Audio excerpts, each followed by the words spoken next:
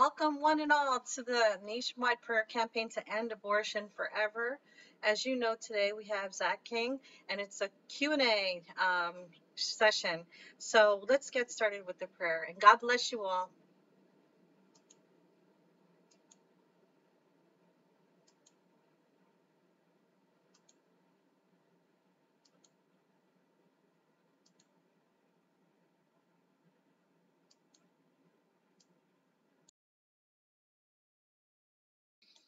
Thank you, everybody, for praying once again. And today we have Zachary King, and we're just setting up right now. We have questions that we have lined up for Zach to answer. And if you don't know who he is the ex-Satanic wizard converted through a miraculous medal, through the intercession of the Blessed Mother.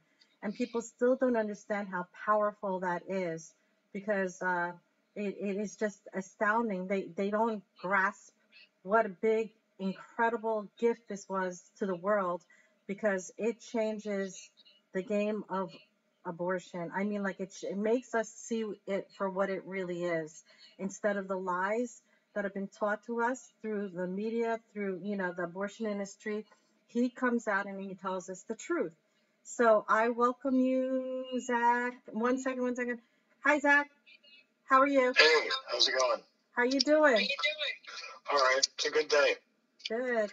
I heard that you had many doctor's appointments today.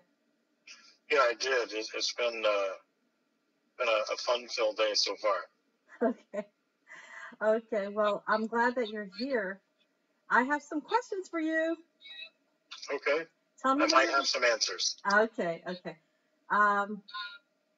Okay. For anybody listening out there, if you have a question, you could type it into the live chat, and we'll try to get to them if we get through all these questions. Here's the first question. Zach, for you personally, do you feel it is more important to spread the anti-abortion message or the anti-satanic one? That's rough. They're pretty much equally important. If we were spreading the anti-satanic message, then if everybody embraced that we couldn't embrace anything satanic, then abortion would fall by the wayside, because abortion is a satanic sacrifice. If we spread only not to do abortions, then we could still have Satanism. So I think it'd be more important to get rid of satanic things, because that would include abortion. Okay. Zachary, have you ever received visions or dreams? I have, but I really feel that they were more just for me. Oh, okay. It wasn't like, here, take this out to the masses. It was more like, here, this is something you need to know. Okay. So you have received them, but it's more of a personal nature. Right. Something not to be shared. Okay, here's another one. Zachary, do you get lapses of guilt for all the abortions you conducted? When I first came into the church, like the very first month that I was in the church, I found out after I'd been Catholic I wasn't officially Catholic because I hadn't, had confirmation yet, but I'd been in the church for a couple of days. I found out that I could go to a place called Adoration, and I could see Jesus anytime I wanted. And I thought that there was like a sign-up sheet or, some kind of a long waiting list to get on that. And I found out, no, there's nothing like that. You just go. And I was in shock that you could go see Jesus anytime you wanted, and it wasn't at a football stadium. There wasn't a waiting list and any of that. And I was spending 18 hours a day in front of Jesus. Wow. I would have spent more, but I had to work, and I was telling Jesus I was sorry for probably almost the first year I was in Adoration. Wow. I had a lot of things to be sorrowful for. And, I felt that I could possibly make it up to him. That if I brought more people to God than what I killed, then that would be like the beginning of making it up to him. Mm. Now, I have found out that since then, I have probably brought in more people to God than I killed. Mm. Wow, great. I had in 2017, I had a man call me and told me that he was going through RCIA, and that his entire class, it was 45 people, were either his friends or his family that he had shown my videos to, and they all decided to go through RCIA at the same time. Oh my Lord. That's beautiful. I thought so too. I was like, God, that's 45 people I need to get credit for. Yeah, he gets it too. Right. So, okay. So you're saying for the whole year you were repenting before the Blessed Sacrament, 18 hours? Right. Wow, As often as I could, 18 hours, up to 18 hours a day. that's major. Okay. Here's another one. Do Satanists try to bring you back? And do any of them ask you why you left? On occasion, somebody asked me why I left, and even as of probably within the last 3 weeks, somebody called me to ask me how do they contact Satan to get in. Wow. And I have that question usually about once a month. About once a month, somebody wants to know how to get in contact with the World Church of Satan, or how to get in contact with the Illuminati. And sometimes somebody contacts me and says that they found the Illuminati online and they agreed to sell their soul to them. How do they get it back?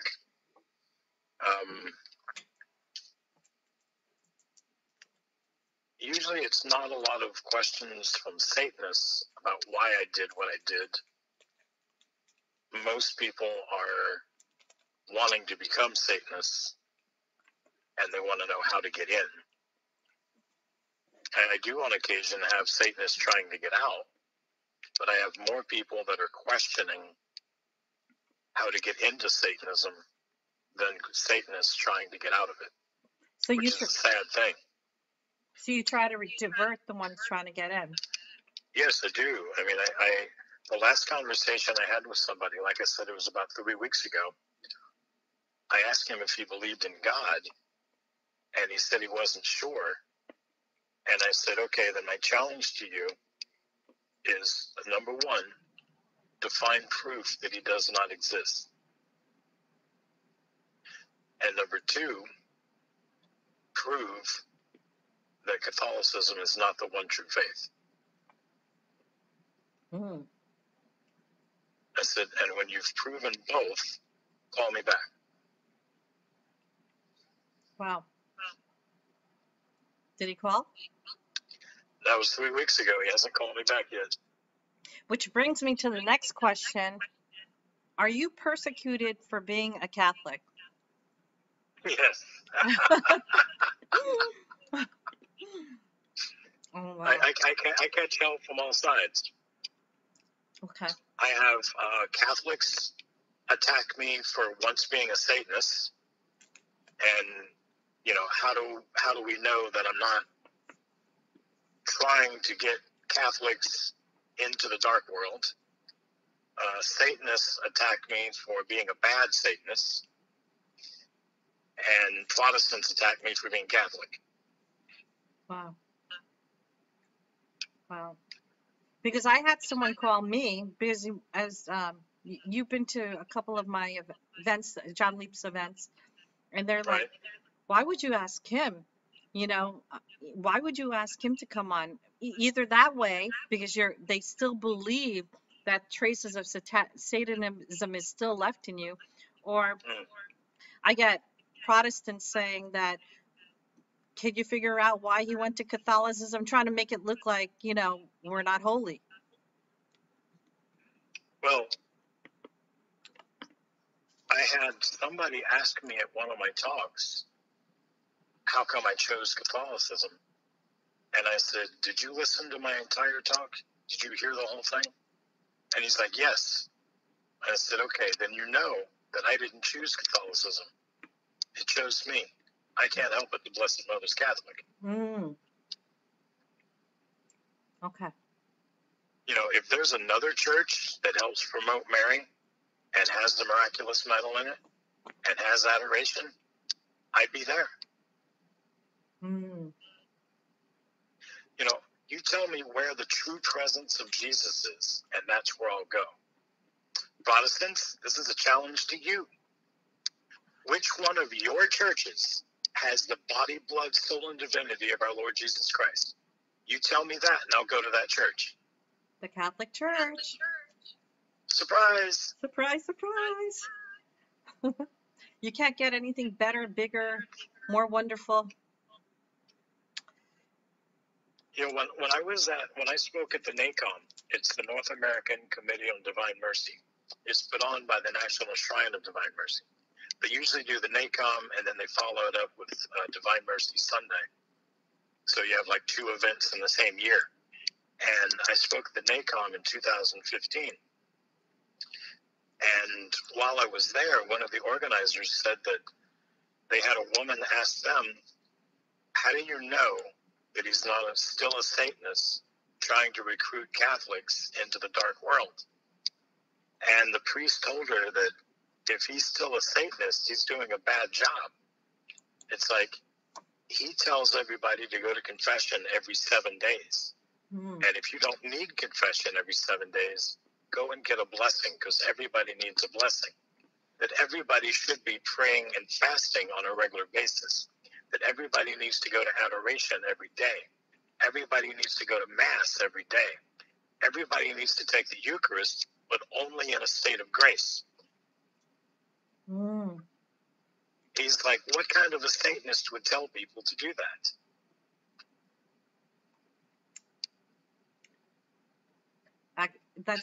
That's exactly right. And as a side note, I was just thinking about this the other day. Catholics in the Philippines, I don't know about other countries, but there's a custom before children leave the home, the adults bless them on the head. So that's what the domestic church can do, and there's strength in that. What do you think of that, Zach? It's pretty awesome. It is. And everybody takes for granted that little act of holiness because everybody does it, but there's power behind it. So how many accidents were prevented, near misses, because of that little sign? Yes. So going on,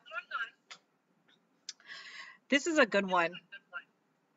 Did you feel love as a Satanist?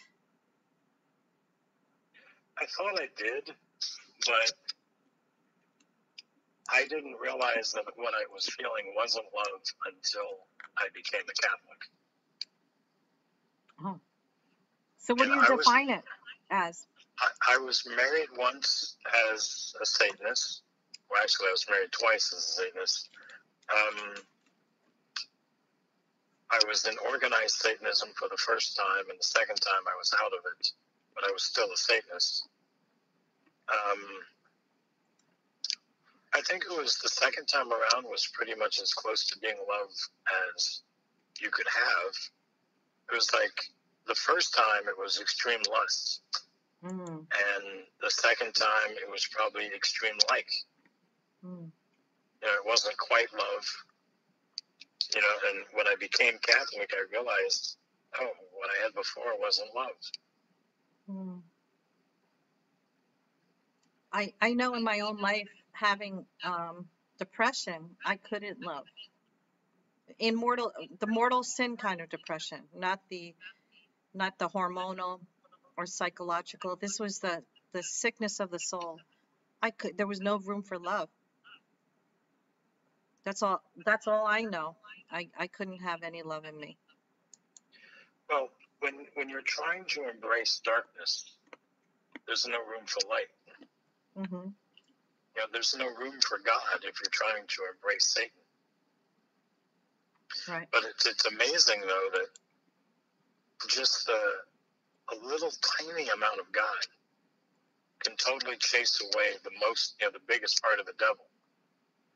Amen. Amen. You know, and the devil is not even close to the strength of God. Yeah. You know, for people that are embracing darkness, you know, just a tiny glimmer of light will chase him away. Mm. So true. You know, he uses fear and intimidation tactics, but God does not fear him.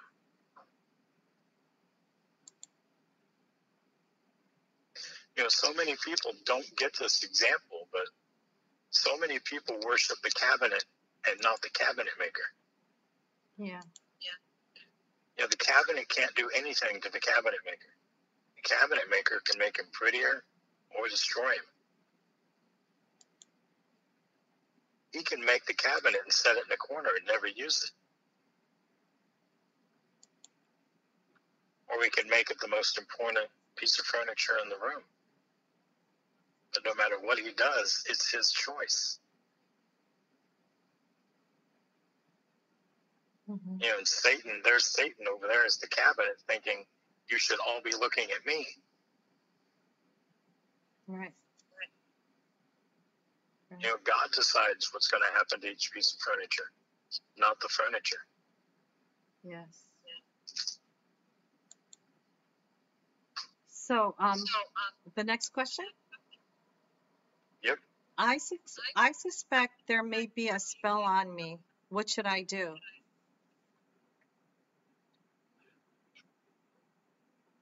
What are you using to determine that? No, that's a question that was sent to me. Right, but how does the person determine that? Oh, How I do they know that? Hmm. I would encourage that person to call me so we can walk through that process. The easiest thing to do is to make sure you're in a state of grace. Mm-hmm. There is one spell that if that spell has been done to you, getting into a state of grace would eliminate the spell, the curse. It's called the line of sight curse. So confession gets you back into a state of grace, and that eliminates the curse. So confession. Right. If that's not the case, then there's a type of ritual you can do that involves prayer and fasting. But I just had to explain this to somebody today, where you can find out if you're under a curse. Okay. It's a way to determine whether you're cursed. But you might end up needing a deliverance. What's your email again, Zach? mysticforgod@yahoo.com. mysticforgod@yahoo.com. If you believe that you have a spell on you, ask Zach. He could. It's like you have to go through the history, right, and ask some questions. Right. There's Okay. a lot of questions involved. Okay. And then but there's a lot of people that believe that they're cursed when they're not. Right. You know, there's a lot of people that have just seen a lot of scary movies and have seen how things are done in movies and think that's real life. Okay. And it's usually not that case. I will also say that it's been my experience that people that are schizophrenic want to be possessed, and people that are possessed want to be mentally ill.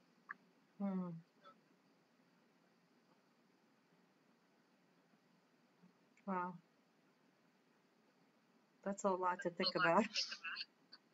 It's my job is not an easy one. And these are things that I have to deal with almost every day. Right. Okay. Are you ready for the next one? Yep. What are the red flags to be alarmed about that our kids may be dabbling into Satanism?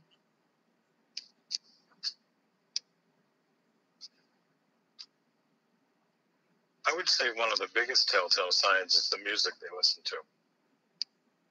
Music. And then everything else is an offshoot from there.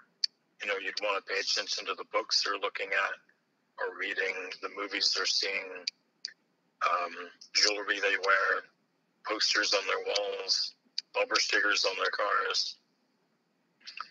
I mean, there's a lot of bumper stickers that people have on that are very esoteric, and you look at them and you know they mean something, but you're not sure what.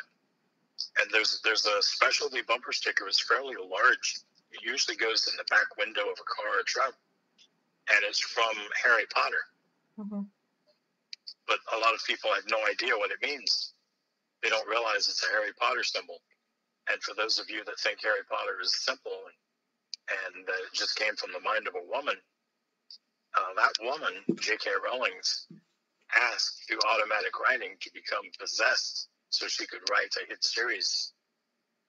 And she was possessed by 6 demons who helped write Harry Potter. Wow.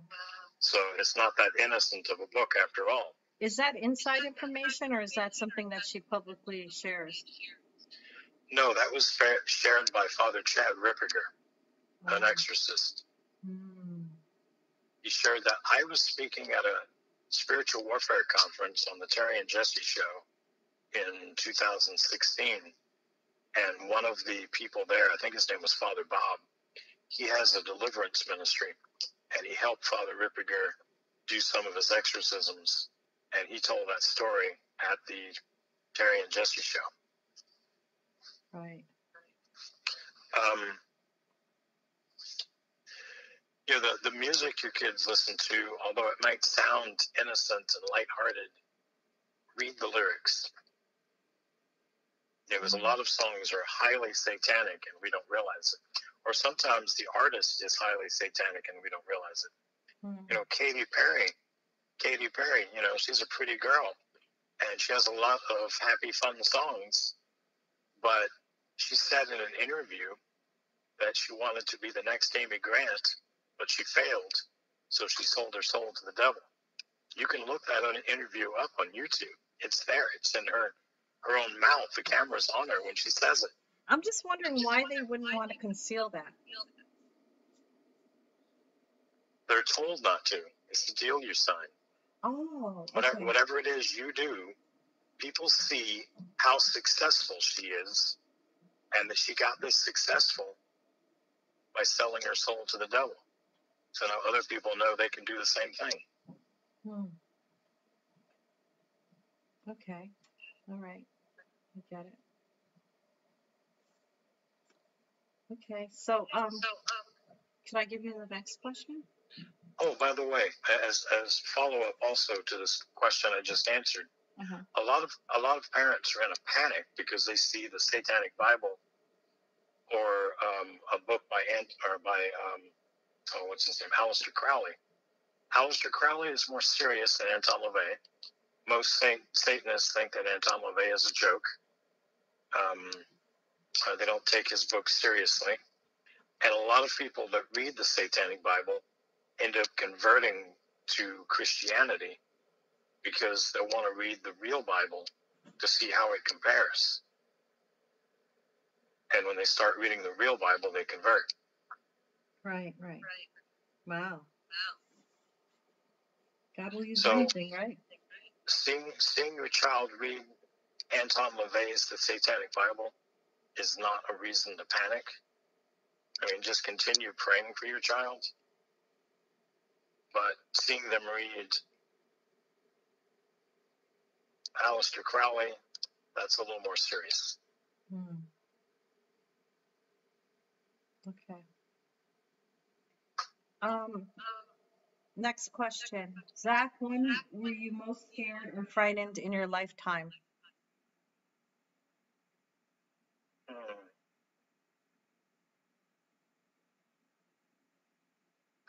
This wasn't really the most scared I ever was, but this was kind of scary to me. I was at a Satanic conference, and I levitated above the stage, and I was expecting to just go up about 10 feet, and I went up probably about 150 feet and realized that if they drop me right now, I'm going to die. Wow. And I was terrified, and I wanted to come down, but I didn't want to appear that I was scared. Wow. Well, That was a pretty scary moment. I would be scared of that. Oh, wow. Also, not necessarily a scary moment, but a very sad moment was the day before I lost my foot. You know, the day they told me that I had gangrene in my foot and I had to have it cut off. Mm-hmm. It wasn't scary. It was just trying to wrap my brain around that. You know, I've had my foot for 54 years, and now I'm going to lose it. Yeah. It wasn't very happy. It was worse. The day before I lost it was worse than the day I lost it. The day I lost it, I'd resigned myself to losing it. Wow. And I'm sure you offer that up. Oh, man, I offer up everything in my life out and bringing in tons of souls to God. Praise God. So much stuff that happens to me. Yeah. You know, I've heard about nursing homes having so much wasted suffering. You know, and I'm thinking, not me. I'm not wasting any of this. Praise be Jesus.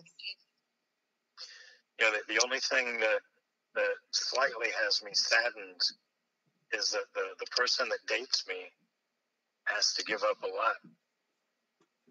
You know, you have to want to be my caretaker, not just my girlfriend. You know, or not just my wife. You know, I got a lot of things wrong, and unfortunately, that means I'm in dialysis, I'm blind. You know, I still like to have fun, but I feel like I'm a burden on people that have to take care of me. And I don't want to be a burden to them. I still want to be able to go out just like, you know, my friends do that don't have vision problems or don't have dialysis every 2 days. You know, and I want to have a good time. I still want to have a good time. You know, I just don't want to drag my friends down while I'm trying to lift them up. Yeah. That's terrible. Well, we'll just keep on praying for you, Zach. There's got to be somebody out there that thinks that I would be fun. There is. God has a plan. God has a great plan.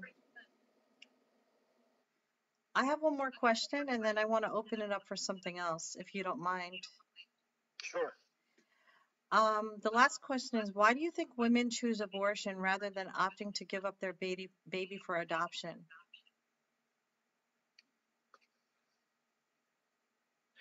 I think that in some cases, we have taught people that even if you give up the baby for adoption, you're still ruining your life by having the baby. You know, people are still going to judge you because you decided to, you know, either have a baby and you're not married, but, you know, you're still having it, or you're going to ruin your figure, or you gave up on the baby, so clearly you didn't love it. So now you have the stigma of, it's not that you're no longer a mother, you're a mother, but you don't have your child. Mm-hmm. You know, we can attach all types of stigmas to these things. You know, we can try and make that person feel mentally ill or not adequate, not good enough to have a child. You had a child, now look at your baby, you ruined your body. You know, we keep coming up with all these things, you know, and we're not looking at the positives. You brought life into this world. Right, right. You accomplished something that no man can do. Right. Right. You know, and unless God wanted you to be pregnant, you wouldn't be. Right. You know, the gift of life is an amazing thing. You know, I'm 54 years old. My friend John has 6 kids with Jennifer and 2 kids from a previous marriage. He's brought 8 kids into the world. I am not old enough. I'm too old to get 8 kids now, but I would love to try for that. Or, you know, like Jennifer has 12 kids and 1 adopted. I would love to have 12 kids. I would love to bring in that many kids into the world. Yeah, they bring joy. And a chance at raising 12 saints. You know, my friend Sister Purity, she's got 13 kids in her family. She's a nun. Her brother Christopher is going to, he's going to become a priest. Another one of his brothers is going to become a priest. And I think one of their other younger brothers is going to become a priest. One of their older brothers is open to the priesthood, but doesn't quite feel called to it right now. And then some of their female siblings are thinking about becoming nuns. Right now, I'm not going to say that all of them are going to become priests and nuns, but right now there's a possibility that the entire family is going to be priests and nuns. And I told Sister Purity recently when we spoke that their parents would definitely be saints if all of them became priests and nuns. That would just be incredible. There's 13 of them. Imagine how many lives they could touch. Yeah. Yeah. And their convent, I don't remember the name of it, but I think it was started by St. Pope John Paul II. Wow. And they have a huge devotion to him. Yes. Wow, that's a really great way of looking at it. You have the opportunity to bring your children into sainthood. I think everybody should think that way. That's extremely positive, you know. Someone's asking, why don't you show your face while talking?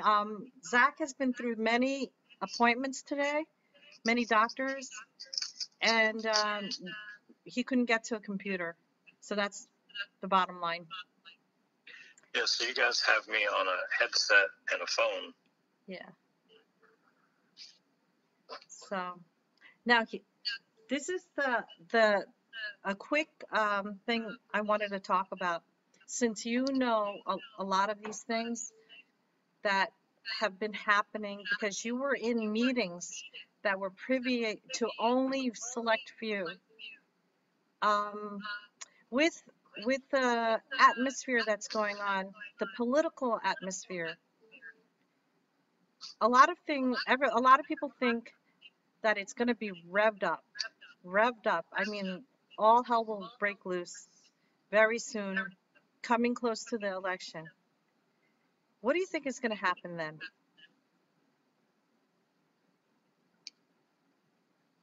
I'm not sure. I mean, the Democrats are starting to, every time Trump opens his mouth, they try and twist it. You know, what he means is this, or what he's really doing is this.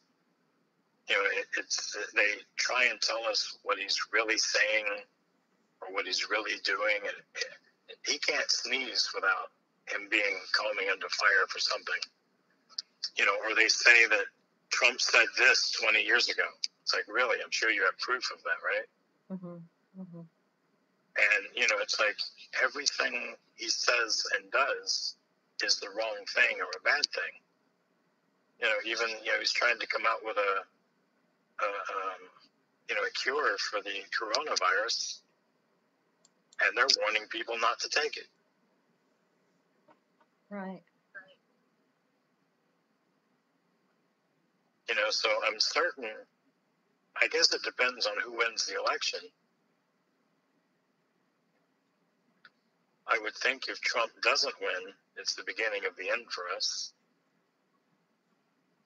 Yeah. Have you noticed? If Trump does win, it'll be 4 more years of attacks on Trump. Well, have you noticed that the closer we come to the election, there's all this violence and confusion and all that, the rioting and but have you noticed that the pro-life issue has been so brought up to the limelight like never before? I think the I've Holy noticed too. Spirit is like kind of prodding souls to see this is a question of life or death. Yeah, but it wasn't an issue until Trump was president. And Trump's the first president to promote the March for Life in Washington. Every other president has been president, but we had the Marches for Life. No one ever talked about it. No one ever mentioned it. No one ever hinted about it. And suddenly Trump talks about it. What mentions it between a certain date, between like his inauguration and the March for Life, he mentioned it like 162 times. Wow. Something insane. Yeah. Like he mentions it more than any other president ever has. And then he actually doesn't talk for the March for Life. Praise God. He said he's trying to be the most pro-life president we've ever had. And so far, he is. Yes. I'm grateful for that. It clearly defines what he's all about. We got him. He got elected in the Jubilee year for mercy. Yes.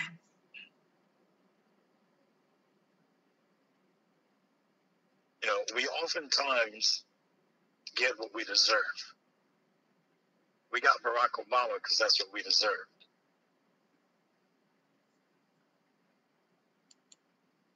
Yeah. He was the most abortion-friendly president we've ever had.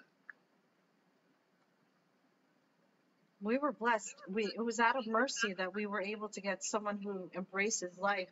And his first executive order was immediate. And it was to stop, I think it was 500 million from going to abortion and contraception in other countries. So that was the first thing that he did. And I'm grateful for that because, it's bad enough that we're in trouble and we have culpability for our own sins of death and murder. How much more for the people outside our country? So at least that was eliminated,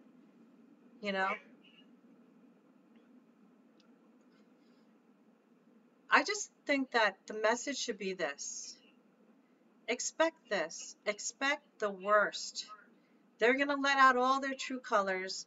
They're going to get desperate, loud, scary, hairy. Remain calm. Receive the strength that God will give you. And do not be moved by all of this. Just believe and know that we have an incredible God. And we will triumph. We just need to keep on doing what we're doing. Keep praying, fast, give up something that you want daily. One of the, I was talking about this earlier today with the same person about the curses. Fasting is not always giving up food. Right. There are people that are addicted to their social media. When they wake up in the morning, they've got to check Snapchat, Facebook, Instagram, whatever all the media outlets are. They check everything even before their feet touch the floor.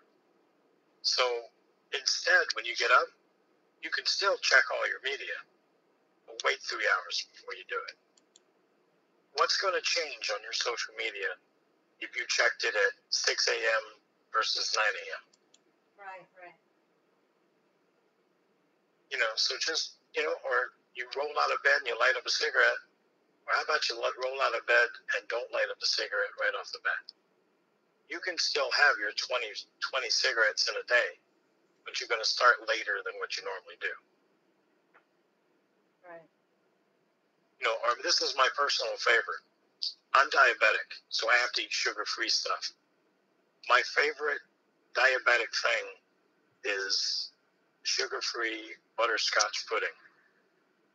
It's amazing. I can easily make a double batch of that and probably eat almost all of that container in one sitting. So instead of doing that, put it in a plastic bowl, get a lid that fits it, then take 1 tablespoon, dip that in there one time. Whatever you can fit on that 1 spoon that one time, that's what you can have today. When you're done with that spoon, put it in the sink with the lid on it, put it in the fridge. You know when you can have more? Tomorrow, when you do it again. Yeah. I think you're still fasting. You're getting exactly what you want. You just can't have it all at once. Yeah.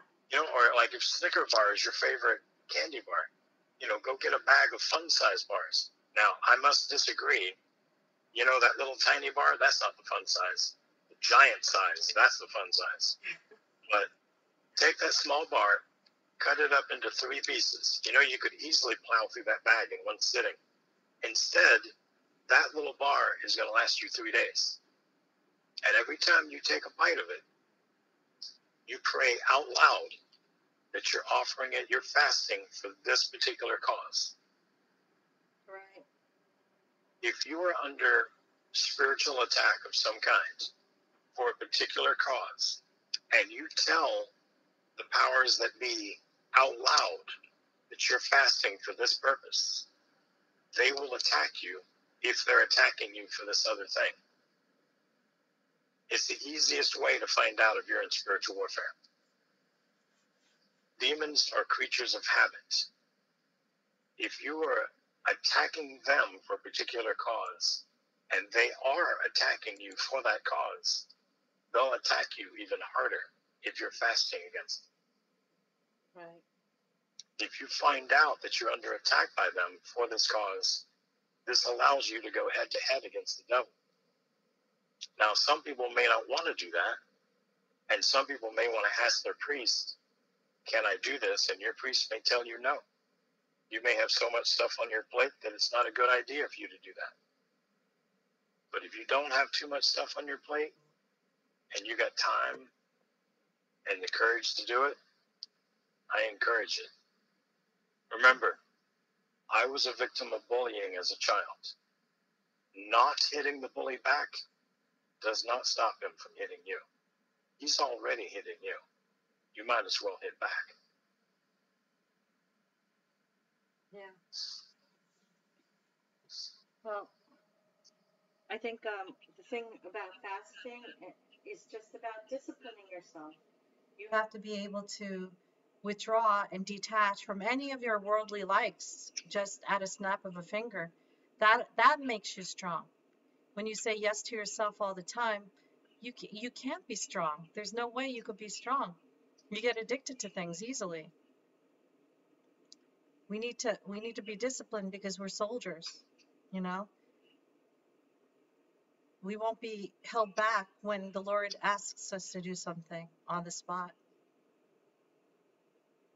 But anyway, we got to get going now. Zach, is there any last things you want to add before closing? By the person that ordered why I'm not showing my face, if you go online, I've got a lot of interviews, a lot of videos I've made, so you can see what it does look like. But you'll notice, once you see my face, that you're not missing much. I'm not seeing it.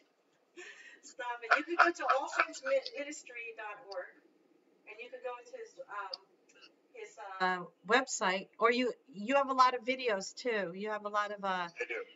YouTube videos, and they're interesting to watch. He gets a lot of info in there. So if you're interested on watching, go ahead and look him up, Zachary King. allsaintsministry.org. So Zach, thank you so much. We'll see you next week. Yep. You take care. Everybody pray for Zach. Please don't forget to keep him in your prayers. Thank you so much, Zach. God bless. Thank you. Thank you. Have a good day. You too. Bye-bye. Bye. Hi, my name is Karen Jeffson from John Leaf's Evangelization. We've been doing this live stream to stop abortion since May 13th, 2020, and we try to do prayers each day, every day, with speakers. If you would like to donate to this worthy cause to stop abortion, something that is righteous in the eyes of God, please donate to us at johnleaps.com, johnleaps.com, or call 800-313-6933. We could really use it, and we thank you very much. God bless you all.